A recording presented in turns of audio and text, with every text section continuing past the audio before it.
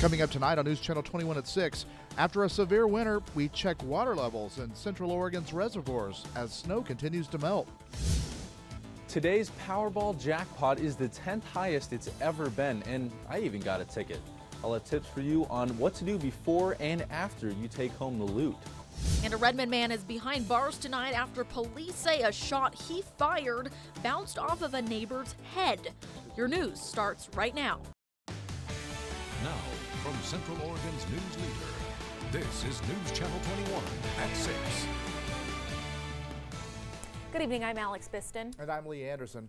A Redmond man's behind bars tonight after he fired off a gun inside his home. That bullet leaving one house, entering another, and then bouncing off of a neighbor's head. Yeah, Redmond police were called Monday night to the 2400 block of Southwest Wickiup Court. The caller told police a bullet had come into the home and bounced off a head of a resident who was watching TV. Police say 24-year-old Ryan Pine, who lived south of the victim's house, fired a 9mm gun. There were two people inside the victim residence. The bullet only bounced off the head of one of them. The unidentified victim was not injured. Pine faces several charges, including third-degree assault and 5 counts of recklessly endangering another person. A Prineville man who allegedly met a teen on Tumblr and had sex with the victim made his first court appearance in Deschutes County this afternoon. Police arrested 43-year-old Christopher Stout from Prineville yesterday after they say he had an encounter with a 15-year-old teen at the Doubletree Hotel in Bend. They say he attempted to contact the victim dozens of times after that. According to his Facebook page, Stout worked for the U.S. Forest Service. His bail was set at $1 million. Stout's expected to be back in court on March 1st. A man convicted of sexually abusing a female Oregon State University student when she was still a minor has been sentenced to 5 months in jail. 23-year-old Isaac Granberry pled guilty to 2 counts of sexual abuse in a plea deal with prosecutors. Granberry and the victim were in a relationship while she was attending OSU in 2014. A juvenile court judge has decided to keep 2-year-old River Shoemaker in protective custody and ordered his mother into drug treatment. Shoemaker is the toddler who wandered out of his Portland home Saturday and was found alive in a tangle of blackberry bushes a block away.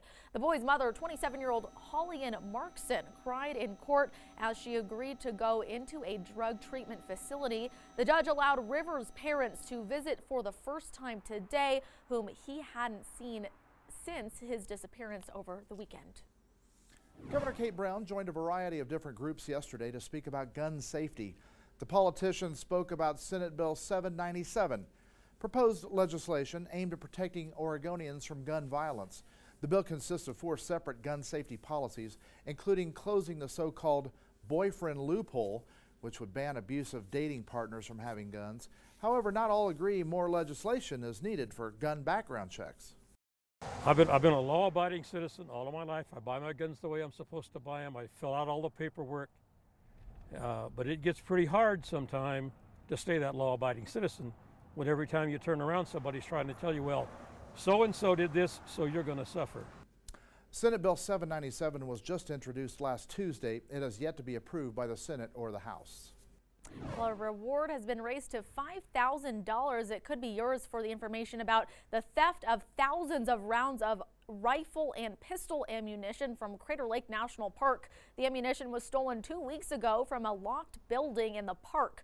Authorities have also released a security video of a pickup truck entering the park at 2:30 a.m. The stockpile of ammunition is for the law enforcement program at the park. If you have any information about the theft, contact the National Park Service. Their contact information is available on the online version of this story. We're colder today across the high desert than we were yesterday, and a fairly chilly weekend is ahead. Yeah, that's right. Emily Kirk says we're still not done with the snow showers either. She joins us live outside with the latest. Emily. Alex and Lee, that's right. We do still have a few remaining snow showers across the high desert tonight, more specifically across the Cascades. Let's take a look at the satellite and radar right now. Other than that, it is overcast to mostly cloudy skies tonight. We do have a chance for a few remaining snow showers over about the next 24 hours before our chance pretty much dwindles down to nothing. Taking a look at our current temperatures right now down towards the south in La Pine, it's in the upper 20s, lower 30s once you get into the Bend area. It's in the mid 30s near Madras. Warm Springs still hanging on to the lower 40s.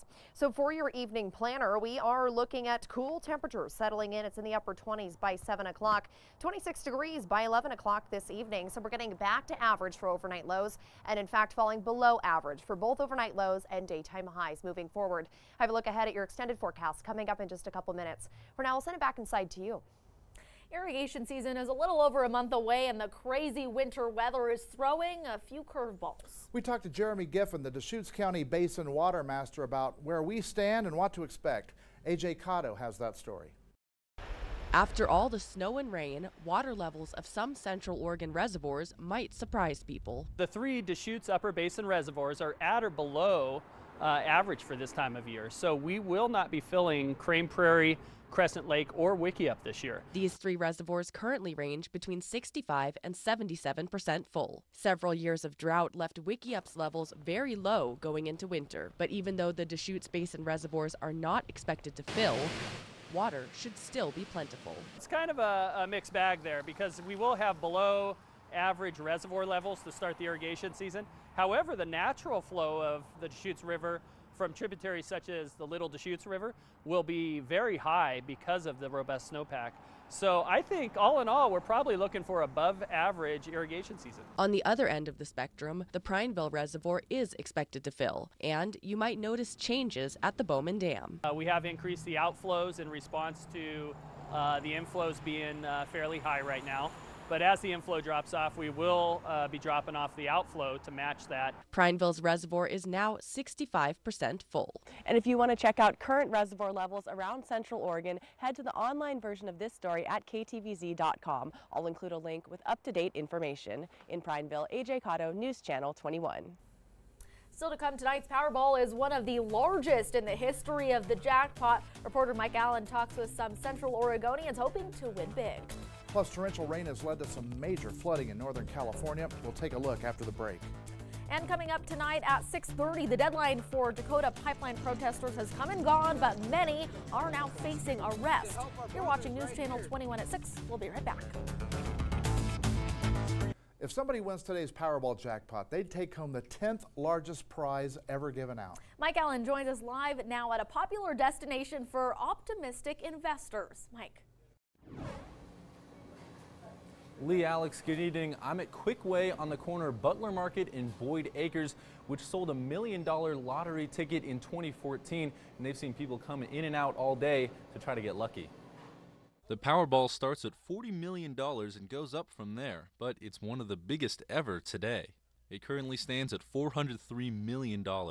After you buy the lucky ticket, you want to make sure only you can claim the prize. So the first thing you're going to want to do when you buy one is sign it.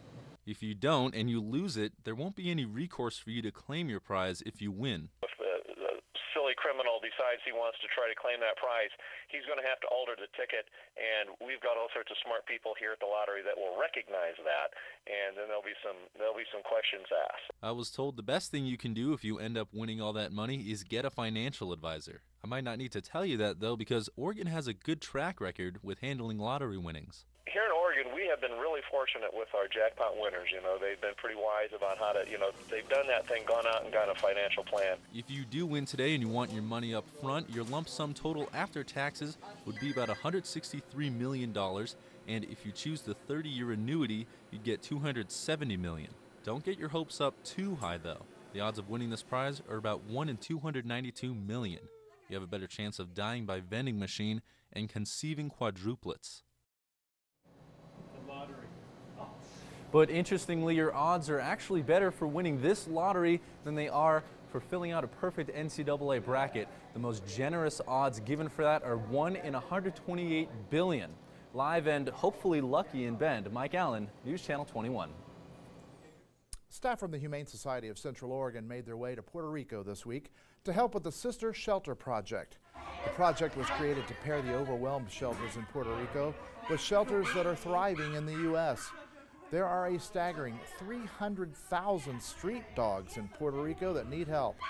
We spoke with Community Outreach Manager Lynn Ochita, who told us more about Central Oregon's role in relieving the overcrowded shelters there in Puerto Rico. So we are trying to help reduce those rates, help reduce the stress on the shelters by sending down our staff members to assist and help them with ideas and protocols. The Central Oregon staff are in San Juan. They're just one of 11 humane societies across the U.S. that are assisting with the overcrowding in Puerto Rico. Still to come, Oregon's economic forecast is out and things are looking up, but how long is the growth expected to last? We've got that story ahead. Plus, we are seeing cooler conditions across the high desert over the next couple of days and a few remaining snow showers. I'll let you know we can expect those coming up right after the break. Waters continue to rise in San Jose, California. At least 14,000 residents have been evacuated from their homes as the water levels rose. The waters have forced the closure of a major highway, submerged cars, and flooded homes. San Jose city officials have been forced to expand mandatory evacuations. Authorities had to go door to door, warning residents after the reservoirs overflowed, sending chest-deep waters into neighborhoods. More than 400 people have been evacuated by water, by boat, in the last day and a half. Fair to say we've got fire crews have been working multiple overtimes, and they've done an incredibly heroic job to ensure that we've gotten everybody out safely. The rain has stopped for now, but flood warnings are expected to stay intact through Saturday morning. Yikes. Yeah. Dangerous conditions Sure. out in San Horrible. Jose. Yeah, incredible footage coming out of there too. It's a lot of water they've seen over the past couple of days. Yeah, absolutely. A lot of rain. Lots of water. Are we expecting any rain? Well, you know, we're all part of the same system that they were seeing. Obviously, we didn't get as much in terms of rainfall totals, but we are still seeing snow across the Cascades, and you know who was totally loving it this morning? Skiers and snowboarders up at Mount Bachelor. Yeah. Look at a lot of them. Check out this time lapse. Look at the line this morning. This is a Wednesday, mind you. I think a lot of folks called in sick today. There's a lot of folks in that parking lot. Here was early this morning before first chair. A lot of snow over the past couple of days. In fact, over the past 3 days, 2 feet of new snow for Mount Bachelor. So here's the time lapse for today. Just a few light snow showers. Other than that, it was overcast skies. A little bit breezy at times, but the sun really poked out by the afternoon. It was really just a stellar day up across the mountain. Should be a nice next couple days too. So here's a look at your weather headlines. We do have just a few remaining snow showers across the area for tonight and heading into tomorrow. Tomorrow afternoon might see a few more too, especially across the Cascades. Overall, we're looking at much cooler temperatures moving forward for overnight lows and daytime highs. Daytime highs should be in the upper 40s for this date. We were only in the low 40s for today, so we're already seeing the cold air settle in. And over the next couple of days, will be a bit drier too. In addition to that cold air, we're going to see some calmer conditions. So for today, our temperature has really only peaked in the upper 30s at Roberts Field. It was 34 degrees in Bend, mid 40s out through the I-5 corridor, mid 40s down towards the south too. So you can see the whole entire state of Oregon did cool down by a few degrees for today. That cold air, it's settling in over the Pacific Northwest. It's being brought down from Canada, and it'll linger in our area for quite some time. We're also seeing some scattered showers moving down from the north too. You can see that just out in the Pacific. It's all this rain shadow that you see. It's very unorganized, very scattered. As it makes landfall, it's either in the form of rain or snow. If you're above the snow levels, when you get to the west slopes of the Cascades and the Cascades themselves. East of the Cascades, though, we're primarily dry in central Oregon, but we did see some snow showers roll through today. In terms of watches and warnings, nothing in place for the high desert, but we do still have a winter weather advisory in place to our southwest. That does expire at 10 o'clock tonight, and that's for Klamath County, so it is just east of the Cascades. West of the Cascades, this expires early tomorrow morning, so a little bit later than the one through Klamath County. Looking at the bigger picture, so we have this big mass of cold air moving in over the Pacific Northwest. That the scattered shower activity continues to rotate off the Pacific and into our regions. What we'll be seeing in terms of scattered showers moving forward, but we'll also be seeing more snow showers as snow levels are pretty low. So you see east of the Cascades and across the Cascades, all blue. That's all in the form of snow. So we see that for tonight. A couple remaining snow showers heading into early tomorrow morning, though. Conditions certainly calm down. It's partly cloudy skies to start the day with cloud cover west of the Cascades. By the time we get to the afternoon, we'll see a couple more snow showers pop up through the afternoon around sunset. Here's that time tomorrow night. And heading into the overnight hours, we'll actually see our conditions calm down again. A very similar day to what we saw for today, but I think fewer showers on the way for tomorrow. We're cold tonight, colder than we were last night by a few degrees, with a few remaining snow showers and mostly cloudy skies. Then tomorrow we see a few remaining snow showers. I think we catch more sunshine tomorrow, though, than what we saw for today. Low 30s down towards the south, 40s for Jefferson County for tomorrow. And that cold air, it lingers for the next several days. Again, average daytime highs 48. We don't get close to that over the next 7 days. Saturday, I think we see more sunshine than we will on Sunday. That's been a look at your weather. Let's check out your snow report for tonight. Your local alert weather snow report brought to you by Les Schwab Tire Centers. Not a typo. It's 17 inches of new snow to report at Timberline Lodge, just 2 for Mount Bachelor, and Willamette Pass saw a foot of new snow. That's been a look at your weather. We're back after this. Primetime lineup tonight is brought to you by Powder House, your ski and snowboard headquarters.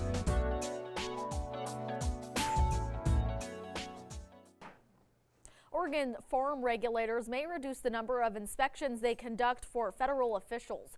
Officials need to catch up on a backlog of state inspections. The U.S. Food and Drug Administration pays the Oregon Department of Agriculture $700,000 a year to make sure food manufacturers are following sanction standards and other regulations. A state audit found the program had a backlog of 2,800 facilities that were overdue for an inspection by at least 3 months.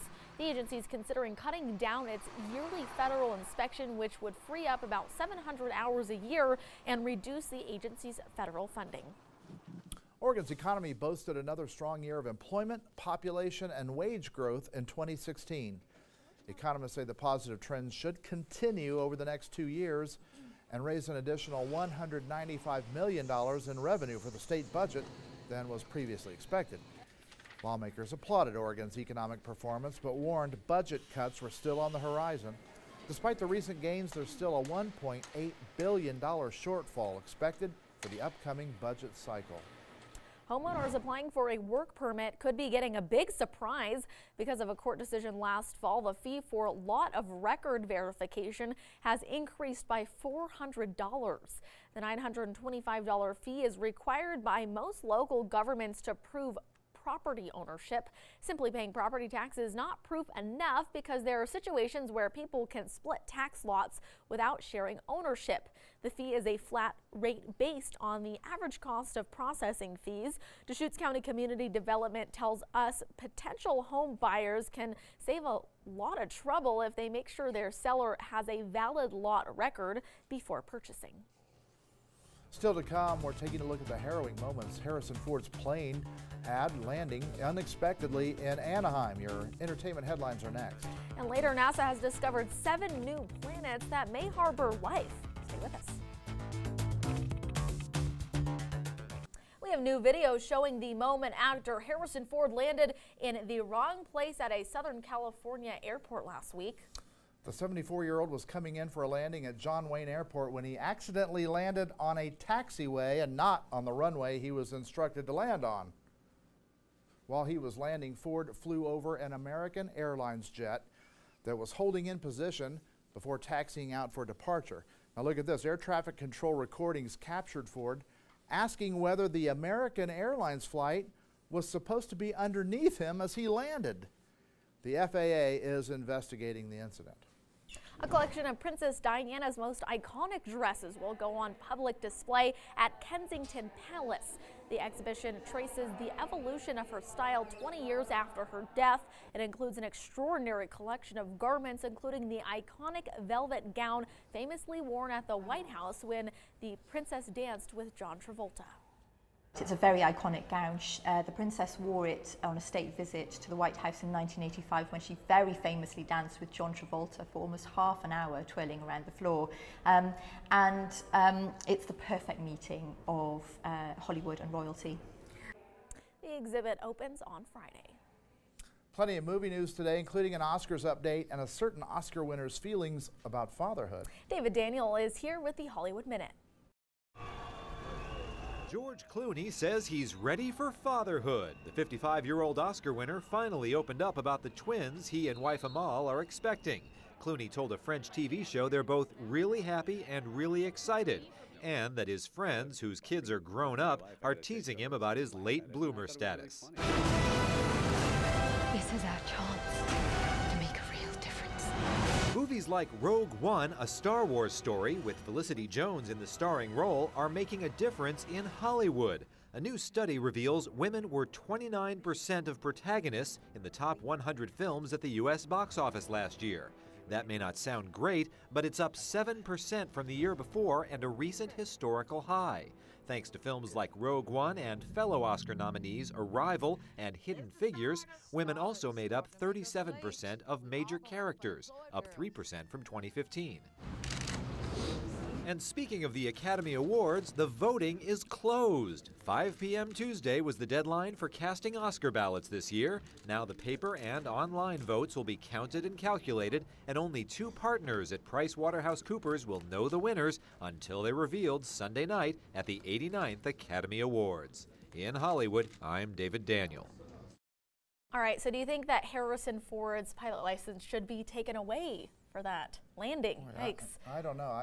I can imagine that he's going to be in a lot of trouble no matter what happens. But, you know, if he loses his license, I mean, Chewbacca can still fly, right? Good point. Yeah, absolutely. I mean, you know, it's happened before, so I kind of feel like since it has happened before, it's probably best to maybe take it away, you know. If you live in Southern California, make sure you know his flight plans and stay out of his way. Stay out of the way. If you're going to Disneyland, yep, stay out of the way. Stay out of his way. Okay, that's all the time we have. We'll be back at the bottom of the hour.